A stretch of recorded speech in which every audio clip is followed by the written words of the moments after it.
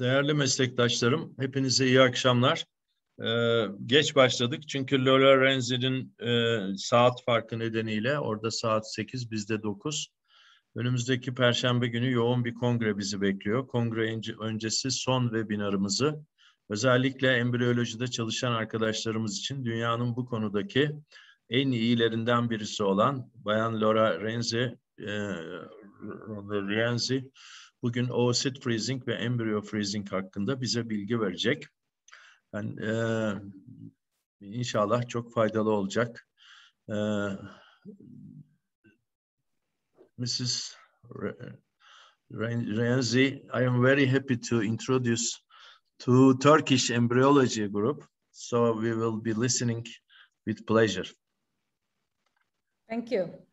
Yes, Sinan. Okay, Laura, thank you very much for being with us tonight. I'm going to give a brief introduction of you to our listeners. So as you know, Laura Rienzi is one of the most distinguished scientists in the reproductive field. Dr. Rienzi is a senior embryologist and lab director at the Genere Centers for Reproductive Medicine in Italy.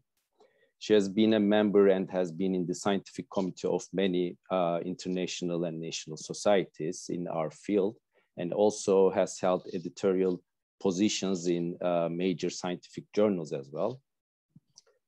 She has authored more than 150 articles with a brilliant H index of 44.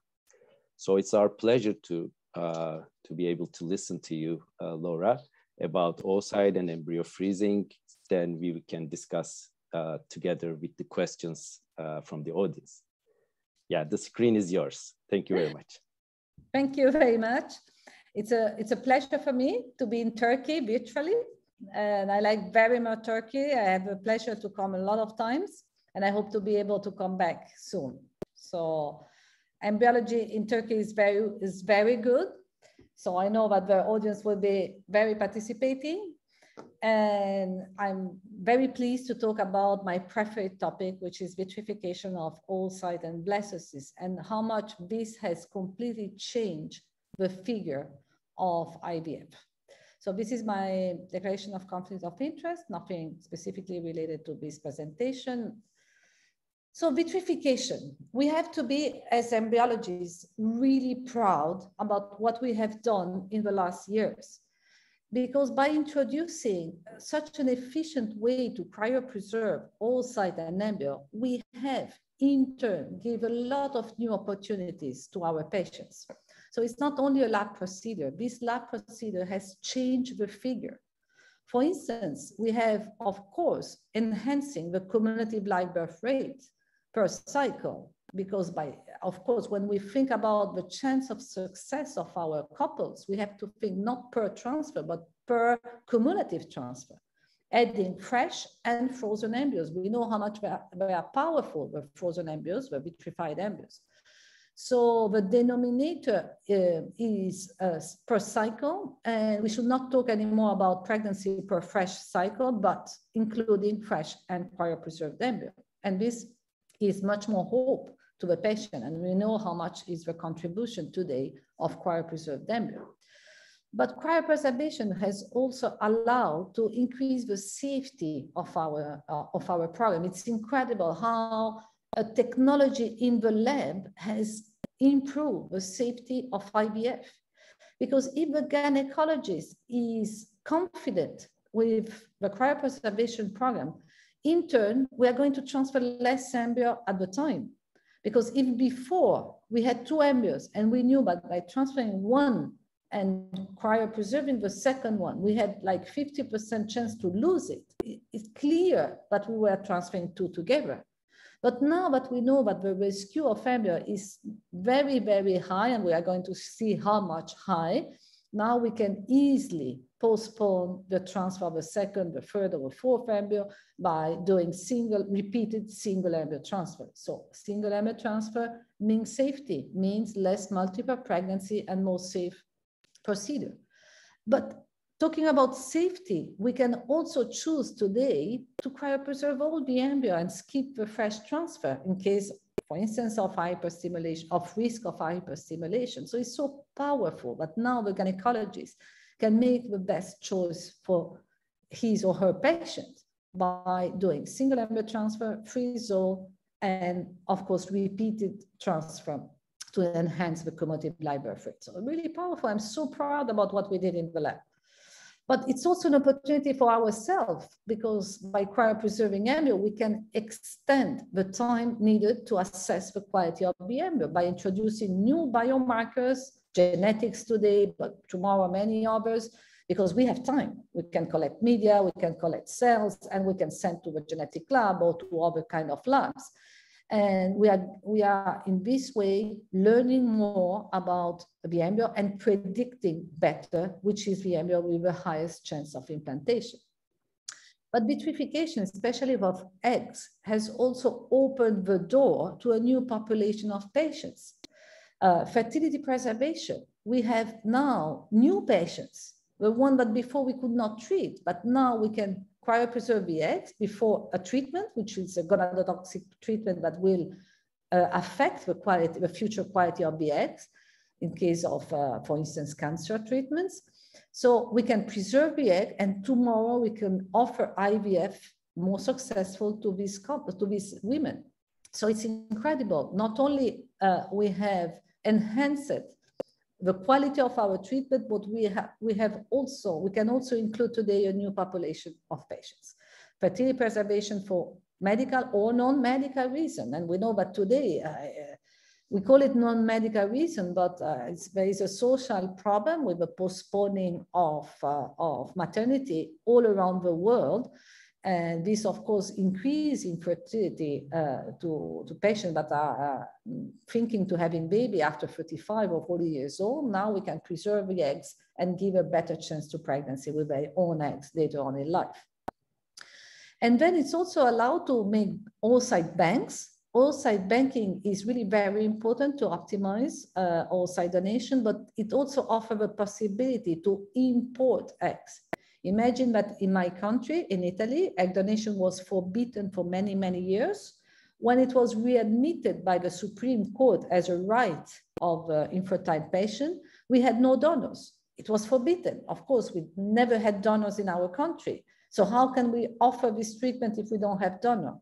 We were able to offer this treatment at home in Italy by importing vitrified eggs. So it's so powerful. And we have to be so proud, because it's not only a lab procedure, but it's a lab procedure that translates in so many opportunities for gynecologists, for clinicians, and patients. So we call it a game changer, and it is really a game changer in the lab and in the clinics. So we have, together with a group of experts in 2016, we have published the systematic review and meta-analysis on how much vitrification is powerful compared to slow freezing. And this is especially regarding survival rate. Survival rate has significantly improved, and in turn, clinical outcomes has improved. So it's not that slow frozen embryos were not good as vitrified, but they were surviving less, and they were losing cells, and this was impacting their potential. So let's see how powerful is this technology. So this is different studies comparing slow freezing and vitrification. And as you can see, it's very rare in a meta-analysis. All the studies are on the right side of the one, means they are all in favor of vitrification. There is not a single study that did not found an advantage of vitrification as compared to slow freezing. And this is super rare.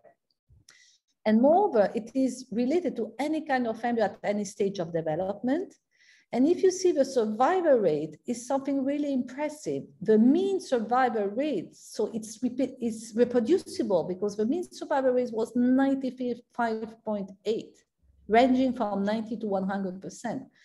You cannot find in IVF such a powerful technology and so consistent across the lab. Maybe ICSI is similar. So 95.8%. Trust me, I am an old embryologist.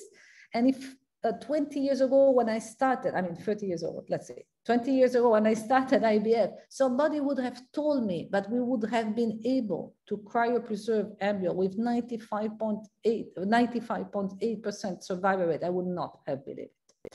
So it's really incredible. This is for embryos, but my presentation will not focus only on embryos, but also on oocytes. And it's clear that oocyte, it's a much more difficult story, much more sensitive. And this is not due to the size. Many people say, because it's big. No, because the 2p stage embryo has the same size and survives very well. It's due to the intrinsic nature of this cell. Is due to the fact that when we cryopreserve this cell, there are some important biological changes in the zona pellucida, but in the aging, in the meiotic spindle configuration, in the cytoplasmic cytoskeleton structure, and moreover, the membrane has a very low permeability, different from the 2p stage, and so it's much more difficult to preserve all this structure during cryopreservation. So this is why it has been so difficult to implement fertility preservation and egg donation bank before the advent of vitrification, because only vitrification by its nature, we are going to see later on how it works, is able to preserve well all these different aspects of the cell. So if you see here, there are very few studies comparing slow freezing and vitrification. Actually, there is only one randomized controlled trial, and then there are studies on sibling oocyte. And why we have so few studies? Because it's so powerful, it's self-evident. People are not making randomized controlled trials when they see immediately the difference between vitrification. So we should not complain that there is not enough randomized controlled trial. When a technology is so powerful, the penetration is very fast. So the evidence that we have comparing slow freezing and vitrification is only one randomized controlled trial when we look to the real outcome measure, which is pregnancy rate or live birth rate. But we have different studies on sibling oocyte comparing slow freezing and vitrification. And again, all the oocytes that were split to the vitrification procedure instead of slow freezing were surviving better. So again, all the study on the right side of the one, very impressive. So you can find this publication on Üreme Production Update 2017.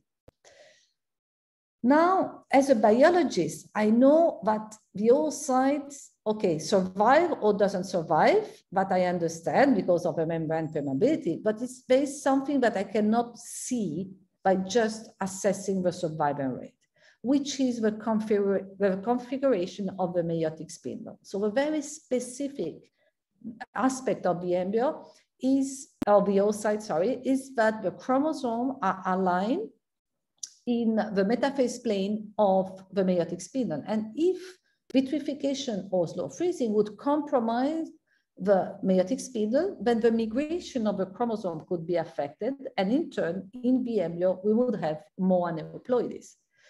There is only one study that has assessed the difference between fresh and vitrified oocytes that were splitted from donors, and this very nice group from US, Richard Scott group, has assessed the aneuploidy rate of embryo that were deriving from fresh oocyte or vitrified oocyte. And what is very nice is that they have assessed the aneuploidy rate in arrested embryo, in usable blastocysts, and overall. And as you can see, the blue bar and the yellow bar are exactly the same. So we can conclude that vitrification is not increasing the risk of aneuploidy, is not increasing the risk of arresting embryo due to aneuploidy or to increase the aneuploidy rate in usable blastocysts. This is a very important study. After, there is also a lot of studies on obstetric and neonatal outcome. And of course, it takes time to make this kind of study, but now we have enough evidence to say that luckily enough, the babies that are born from vitrified oocyte has not an increased risk of malformation. So this was very important. And it was so important that the two major international society, and then all the others after, has removed the label of experimental procedure after this study were published. So after the study of 2008 and 2010 of Anna Cobo on oocyte donors, and after two Italian studies, one was mine on infertile population, showing the results, the ASRM and ASCO say, okay, oocyte vitrification is a standard procedure in IVF. And what was even more important is that the ASCO, the American Society for Oncology, has stated that it's mandatory to offer to a young woman undergoing a gonadotoxic treatment to offer the possibility to cryopreserve oocyte. So it's not only that now we are looking to the infertile population, but also to the oncological population. And this is really very, very important. So we have a great experience on oocyte fertility preservation for medical and non-medical indication. This has been published on JOVI this year. And we found no differences. The main population of patients that cryopreserve oocyte in our setting are non-medical reason or for IVF treatments. Very few oncological patients are referred to our lab, so we have to work on this according to what we see in Italy. But we offer a real and concrete chance of pregnancy for this patient. And I think that this study is very nice from Anna Cobo, but has even a greater experience than us, showing how many oocytes are needed to obtain a live birth when you use all the embryos. So it's a cumulative live birth rate, including all the embryos produced by the cord of frozen oocyte. And in fact, it's very similar as we see with fresh oocyte, with donor oocyte. More oocyte you have, higher will be the chance to obtain a cumulative live birth rate. So in the blue bar is young patient population, and the green line is advanced maternal age population. And it's very clear that young patients have better chance as compared to older patients. But if we think about fertility preservation done with a female age under 35, so we are preserving fertility, as you can see, with 10 oocyte, about 42% live birth rate, cumulative live birth rate can be expected. With 15 oocyte, 69. So I think it's a very acceptable. It's not 100%. It's not it's not sure, but a baby will be derived from the fertility preservation program, but the probability are very high. With advanced maternal age, of course, the situation is completely different, and it is the same, but we consult, what we say when we do consultation to patient for IVF. So of course, the chances are much lower if the patient has an advanced maternal age. And as you can see, this is true for fertility preservation and for non-medical reason and for medical reason. For medical reason, when you have 12 oocyte, you expect in young patient population to have about 61 live birth rate. Why we have less oocyte here as compared to here? Because the time that we have to make fertility preservation in medical situation is much shorter. So normally we cannot do 2 cycles, but only 1. So this is why we normally accumulate less oocyte when we have a medical indication as compared to a non-medical indication. Now, what about oocyte banking? I like very much the story, the Italian story, that we were able to offer oocyte donation in Italy because of importing vitrified oocyte. But of course, when we started, we were looking to different registry and we were saying, okay, is it working to use vitrified oocyte instead of fresh oocyte in oocyte donation? If you look to the Saat data, which is the American data, you see that fresh oocyte seems to behave better than cryopreserved oocyte. So this was a little bit scary. However, these data were based only on 1 cycle and not on cumulative cycle. So they were not considering the embryo deriving from vitrified oocytes. And this study was not a randomized controlled trial, but it was a study looking to the general labs, any indication, no control comparison. So when we want to assess the difference between fresh and cryopreserved oocyte, we have to look to randomized controlled trial if available, and it is available in the literature. We have this very nice study from Anna Kobo again that has randomized 600 recipients, half to fresh oocyte banks and the other one to vitrified banks. And I'm making a long story short, same ongoing pregnancy rate per intention to treat, same ongoing pregnancy rate per cycle, same ongoing pregnancy rate per transfer. So very, very powerful data showing that in good hands, vitrified oocyte behave as well as fresh oocytes.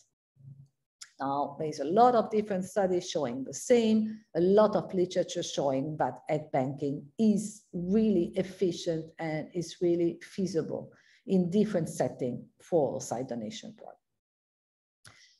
Now, what was our strategy when we had to face this difficult new technology? In Italy, it was forbidden. We had to face. We went step by step, and I want to tell you the story because I think it's interesting. So first of all, what we wanted to do is to keep the patient in Italy. So what we decided is to import the oocyte and have a complete control of the cycle inside our lab. So to perform ICSI at home, to personalize the treatment, decide how many oocytes to allocate to the patient, decided at what stage of development make the transfer. When we take care about our patient, we want to have a control inside our lab. So this is why we really wanted to have the oocyte in our lab instead of asking us to produce the embryo in a different country and then import only the embryos. So at the beginning, we were importing 6-7 oocytes and we were doing day-free transfer. Then we decided to import 8-9 oocytes to be able to go to blastocyst transfer. And why this? Because we really needed to improve efficacy and safety. So when you deal with vitrified oocyte, you have to expect about 85%, in our case, 86% plus minus 16. So it means between 70 and 100% survival rate. So that's why if we think that 5-6 oocyte is the ideal number, you have to import 1 or 2 more to be sure to have the right number of oocytes survive for insemination. Then you can transfer on day 3 or on blastocyst. We did both at the beginning. I'm going to show you here is easier. So what we did, it was cleavage stage transfer, but unfortunately at that time we decided to make only 17% of single embryo transfer at the cleavage stage and 83% of double embryo transfer. And what we obtained is 28% twins. So this was unacceptable. This is why we moved to blastocyst, where we were much more comfortable to transfer only a single blastocyst. And in that case, we did 96% single embryo transfer, only 4% double embryo transfer, and we had exactly 0 multiple pregnancy. So step 1, we solved the problem. Blastocyst, single embryo transfer. Then we were looking to the cumulative live birth rate when we were importing 6 oocytes, 7 oocytes, 8 oocytes, or 9 oocytes. Cumulative live birth rate among completed cycle means that the patient has finished all the available embryo. And as you can see, with 6 oocytes, the cumulative live birth rate was 35%. These are live birth, including the baby born. 44, 69, and 59, but this is not significantly different. So this is why we moved from 6-7 to 8-9, because we thought that over 50% was the ideal expectation we should have for an egg donation cycle. When we look to survived oocyte, of course, you see better the impact of the number of oocytes on the results. So we had a big fight in Italy because many centers were saying, no, no, no, why should you import oocyte? Let's just send the sperm in a different country and get back the embryo. So this is the published paper that has been produced by Lamarca and his group on UR production. So big fight in Italian meetings, oocyte embryos, oocyte embryos. At the end of the story, we had exactly similar data. When we look to live birth rate per oocyte utilized, multiple pregnancy depending on the philosophy of the transfer, and number of oocytes required to have a delivery. So very interesting. Both technology can be used. It's up to you and your setting and your collaboration to decide what to be used. So embryos and oocyte vitrified works equally when fresh and can be used also for import and export in this very demanding procedure where donors are often missing. So now let's look to a second very difficult aspect. So the two very, very sensitive moment where to cryopreserve is oocyte, as I said, but it's also biopsy embryos. After the biopsy, slow freezing was really not working. So this is why vitrification has been a game changer also in TGT cycles. The problem is, but when you make the biopsy and the hole in the zona pellucida, it's changed completely the survival rate when slow freezing was applied. But what happened with vitrification? Miracle. Again, vitrification was so powerful that we had a very high survival rate, even in biopsy embryos. And these are the published study, but it's a multi-center that we have performed with different centers showing that you can have a very high survival rate, even with day 6, day 7 blastocysts with good and poor morphology. Of course, better is the blastocyst, better will be the quality and the survival rate.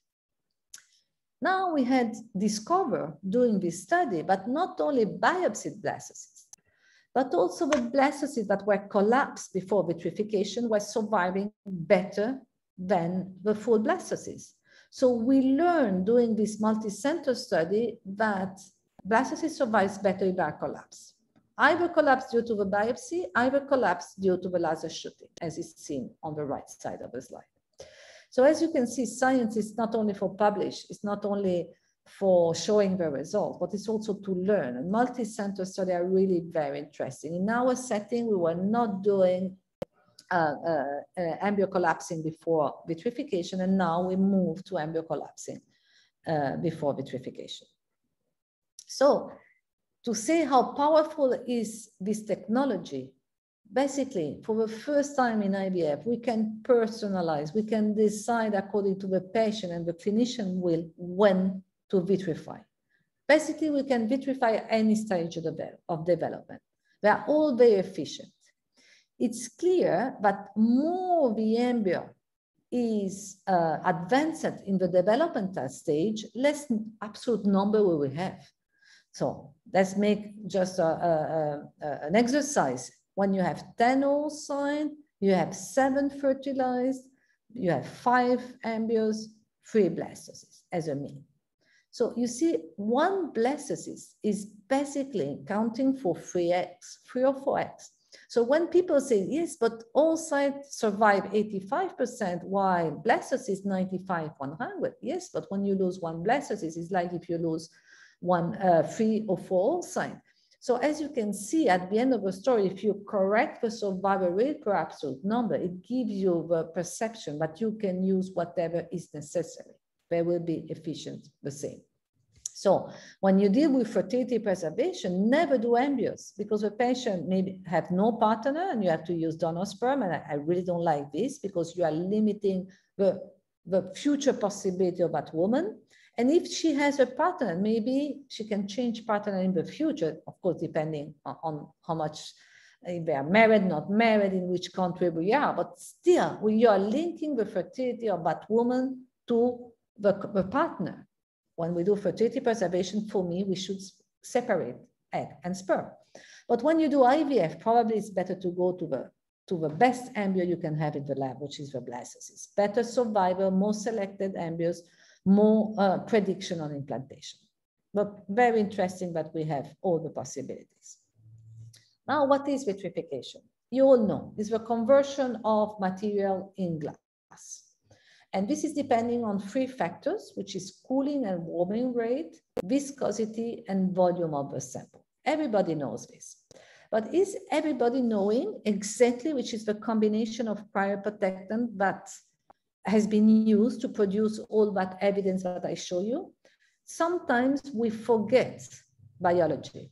So people are telling me, I use that company or the other company. I don't care which company producing the media. What I care is that you know that the combination is ethylene glycol, DMSO, and sucrose. This is the combination that has generated more evidence and the one that has been more validated. So if you use a different combination, there's people that are using only ethylene glycol, only DMSO, or different combination of cryoprotectant like propandiol, is different. You have to validate it. I'm not saying that it's not working. It was not working in my hand. This is the best combination, but it's clear that this is the one that is validated. So it's very important to know what we are using. When it comes to the volume, it doesn't matter which is the carrier that you are using. The important is the volume that you reach. So there is no the optimal carrier. What there is the optimal volume around the oocyte or the embryo. So again, this is going to maximize the cooling and the warming rate. Now, another hot topic is, should we use open or closed system? Look, open systems are more efficient because there is no doubt that the warming and the freezing and the warming rate will be faster. Now we have a potential problem of contamination. Here I have to make a disclosure that I am in the scientific board of a sterilizer, but I can tell you that there is not only a sterilizer, there is different way to sterilize nitrogen. So if you are scared about this, you can sterilize nitrogen and keep the best technology, which is faster cooling and warming rate by using open systems. So in our setting, we have validated a protocol with open system protocol with sterile nitrogen, which has been, of course, certified also by our inspectors. So now the point is, are we all good the same? It's to return to their initials.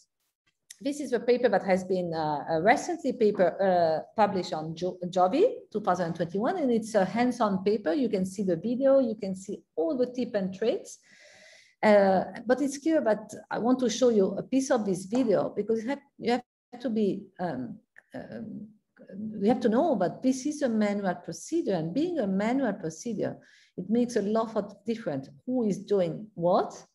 And also, is it the first vitrification of the day, or if it's the last vitrification of the day? We are human and we can be tired, more distracted.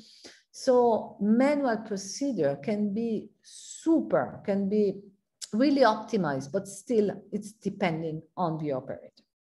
So because we love KPIs in our lab, we are keeping really all the key performance indicator in our laboratory. We have tested how much operators and kits are affecting our vitrification program. It's such a key procedure, we have to keep it under control. So as you can see, after the training, the 11 operators that we were checking had exactly the same performance when we're looking to cryo survival. We looked to the operator that was performing vitrification, and then we looked to the operator that was performing the warming. And there was no significant difference. So we validated our training protocol.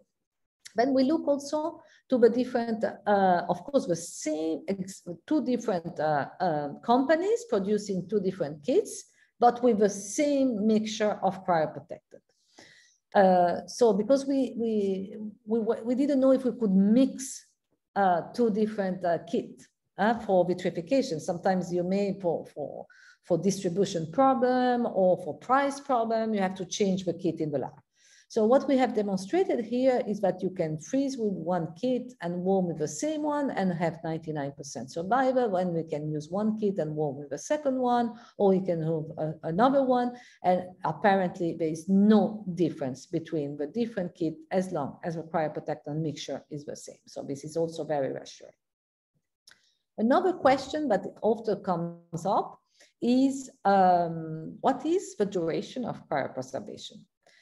Okay, because some paper, but not others, have claimed that longer is the cryopreservation in our tanks, worse is the live birth rate. There is a decrease in live birth rate according to the cryo duration.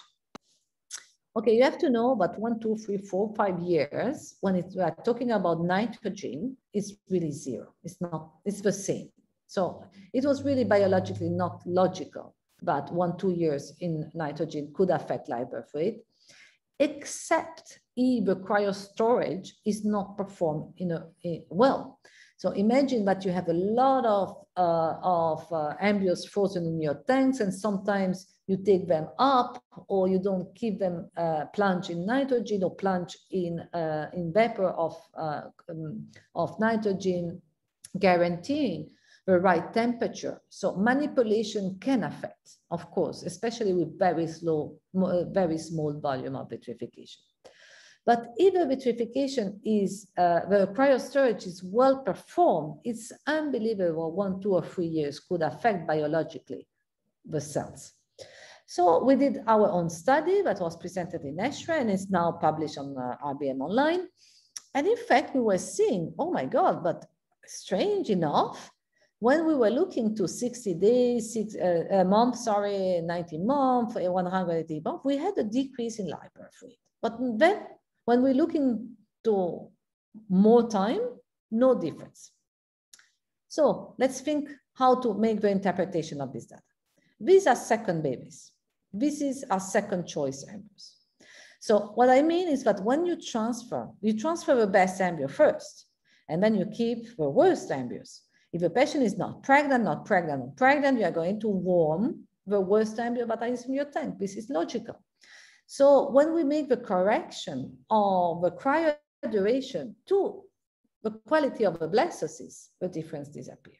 And why here you come up to have a very good live birth rate? Because here it's a second baby, not second choice embryos. These are a population of patients that probably had a baby on the first cycle, come back more time later, and they are the best prognosis patients. So this is a lesson.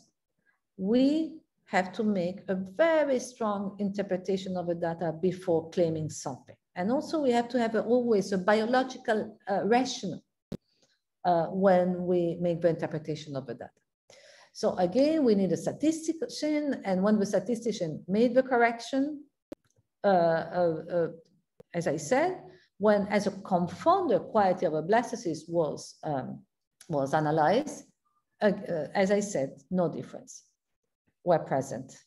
Cryo duration is not affecting the survival rate and the live birth rate, if, of course, the cryo storage is well performed.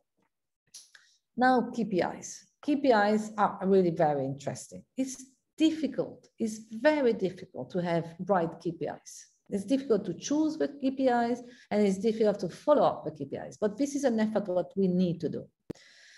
Because when every month you collect the data, we are a big network now with 25 clinics, and I'm scientific director of this crazy number of clinics. So I need to control that the quality is preserved, because this is what we offer to the patients. So what I use is the control chart. It's also published on fertility and sterility. So every month we put the survival rate, if the KPI is survival rate. We have calculated which is our mean survival rate. We have calculated which are the warning limits, which is 2 interval standard deviation. And then we have also set the control limits, which is 3 standard deviation. So what happens when we have a problem? We can see the problem before it becomes a problem. And we can act before we have really a lower survival rate. And what happens here? This is what is even more interesting. When you have a significant increase in your KPI, you can redefine the protocol, export it to the other clinics, and in turn make improvement in quality of your treatment. So just to make you an example, we have a central bank. So the same old sites are distributed to different clinics in Italy, and we control the survival rate of the donor eggs. We have set the 2 interval at 85% up to 90%, 97%. As you can see, all the clinics were in between the interval, but there was one clinic that was significantly higher. We have revisited this protocol of a green clinic, and we have exported to the other clinic, and we are seeing an improvement in the results. So KPIs are not only here to see problems, but also to make improvements even more important. Now, if you know me, I don't know, but I've made a lot of presentations about automation. No? We said, okay, we can train the embryologists, they can be super good, but still it's a manual procedure. So it's subjected to potential differences according to the status of the embryologists, including myself, all my team. So I love the idea to have a machine that could standardize the procedure and can ensure to patients to have the same survival rate everywhere, example in our network.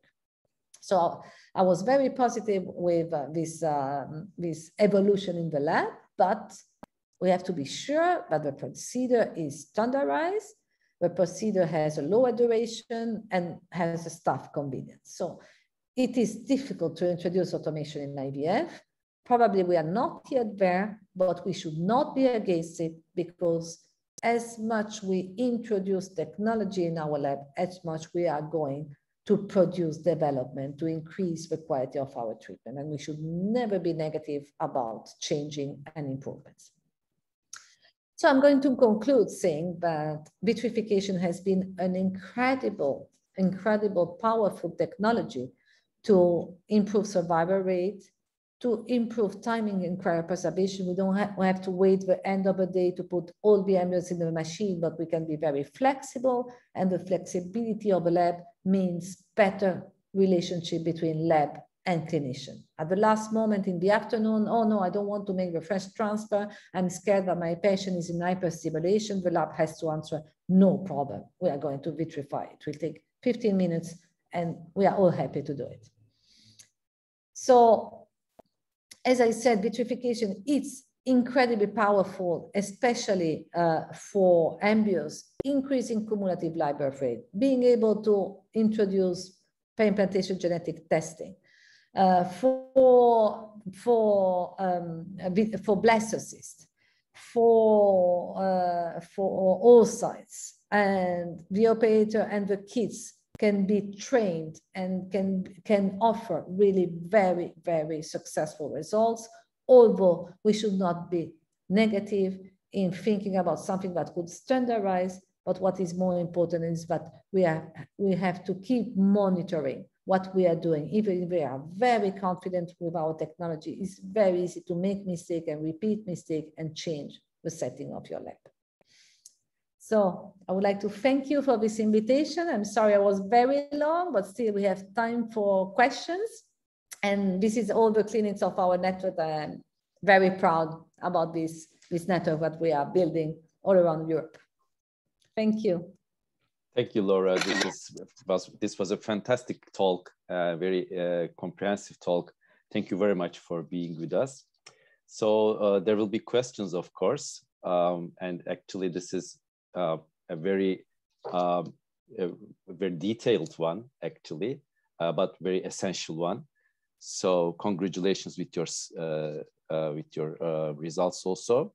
So I would like to ask a question, first of all. You talked about the personnel, the staff that go with the vitrification, and the quality control is very important among your all clinics. So what do you think is for a trainee embryologist to go for the routine cycle regarding vitrification? I mean, what is the learning curve for you, the time period?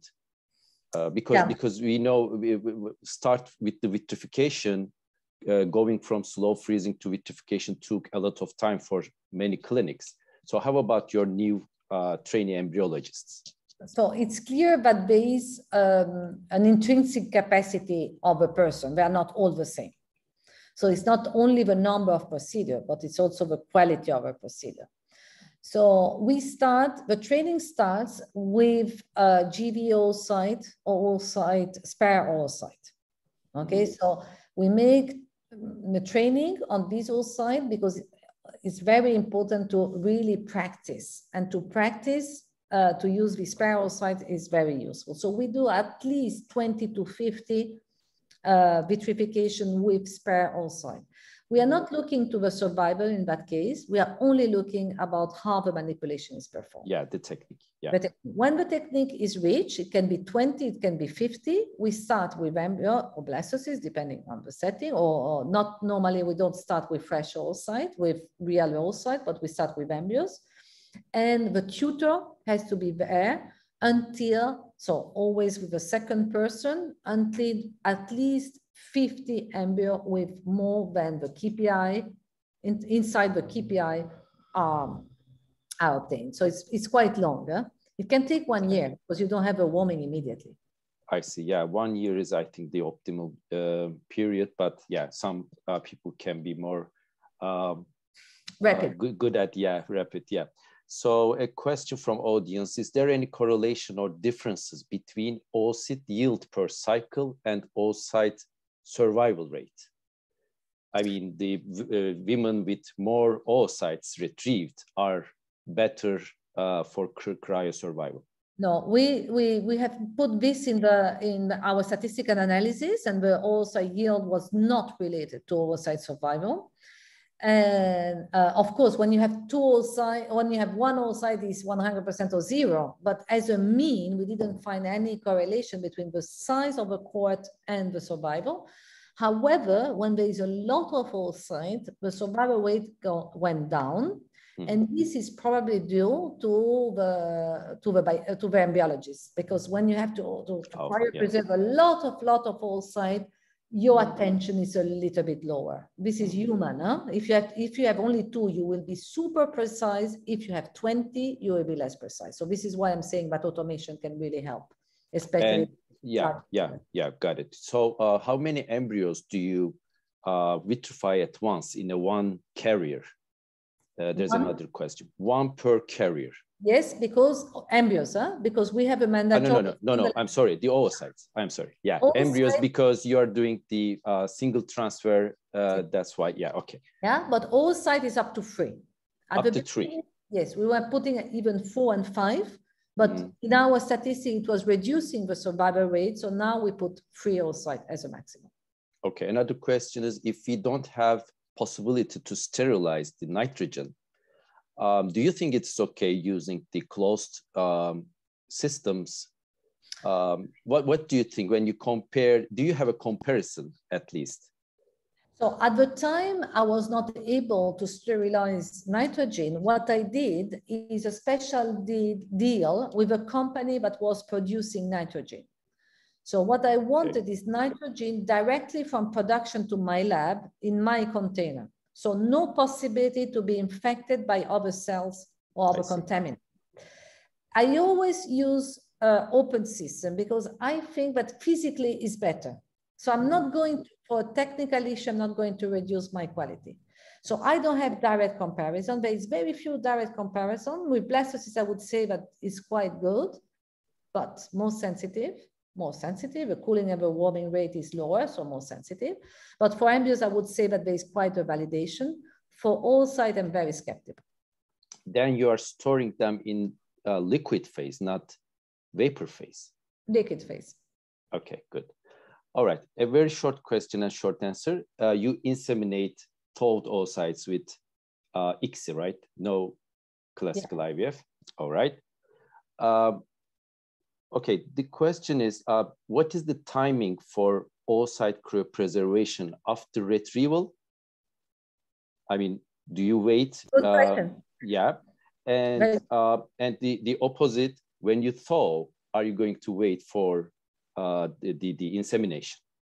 Yeah, so normally we, being the time 0, 36 hours post ACG or post triggering.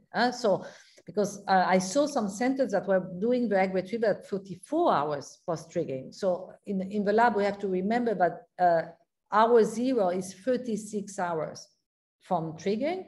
We vitrify at 38, between 37 and 38 hours. So 1 or 2 hours in the lab, but not decumulated with the cumulus and coronal cells. Then we denude the oocyte and we vitrify. At warming, we wait at least 1 hour. And there is a paper of Giovanni Coticchio showing that there is a full repolymerization of a meiotic spindle after at least 1 hour, 1 hour and a half. This is why we have this waiting time.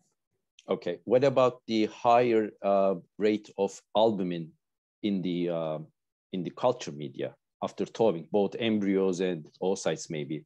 Because some centers are using this. Yes, too, it's true. It is an old concept. Huh? It's a very, I'm an old embryologist. So many years ago, many years, especially in the US, they are using for the transfer a very high concentration of albumin. But in reality, this was done because the viscosity of the media was increasing and it was easier to put the embryo in the catheter and to inject it at the transfer. There is no rationale behind this. There is no really validation of this. We don't use higher albumin, but I cannot really answer because I don't have a study. I know what is the history of that, but I don't see. That's no rationale. Yeah. I don't see a rationale. Okay. Another question. If somebody has a comparison, I'm super happy to listen and to try to see it. Okay. Another question is the survival rate of oocytes over age 38 in women. I will combine this question with another question of mine. So for social freezing, do you have an inclusion criteria for your centers? I mean, a woman comes in 44 years of age, non-married, and asks for oocyte cryopreservation, and you see 1 or 2 antral follicles, low AMH, of course. What are you saying to those patients? That's the most difficult question possible. So let's say, I will start with the age. Yeah. So when a patient which is younger than 26, 27 with a normal ovarian reserve, we are going to postpone. We're going to say to the patient, come back after 30. Why? Because after I'm sorry? 30 years old, 31, okay. 32. Before 35, but between 30 and 32. We always say this will be your gift at 30. If it is a normal responder, we made the scan, we look the antral follicle, everything is perfect. If a 22 years old woman come, we don't say do fertility preservation because she's so motivated at 22, but that she has a very high chance to conceive spontaneously before 30. If a woman is already thinking, I mean, this is the now, maybe in the future it will be different, but today, there is a study showing that 70% of these women will conceive before 30 alone. And we had a lot of letters of patients calling back saying, thank you so much. You were so nice. I relaxed a lot. I made my baby. If you would have, and you didn't talk. And so the reputation is even better. So we wait 28, 30 according to the patient will, of course, but we don't promote too early. So this is for the young age. Then fertility preservation means that you are in the fertile range. So we advise up to 35, 37 according to the ovarian reserve. After 37, we start saying, look, we are not in the fertility range. So we are preserving infertility. But now let me ask you a question. If a 42 years old woman with 2 antral follicles comes with her husband, are you going to make IVF? Possibly. Possibly. Depends on the gynecologist. Okay. But for me, the philosophy is you should not discriminate a woman because she's single as compared to another woman because she has a husband. Yeah. So if in your center you accept, or you may not accept, to make a cycle in that condition, if a woman would be with a husband, I think it's not fair philosophically not to offer the same treatment to that woman because she is alone. And she was just to postpone the same treatment. Of course, you have to correct per potential survival of it. So we don't promote at all IVF in the condition you were saying, 0. We have published a paper showing 45 years old, 0 live birth rate.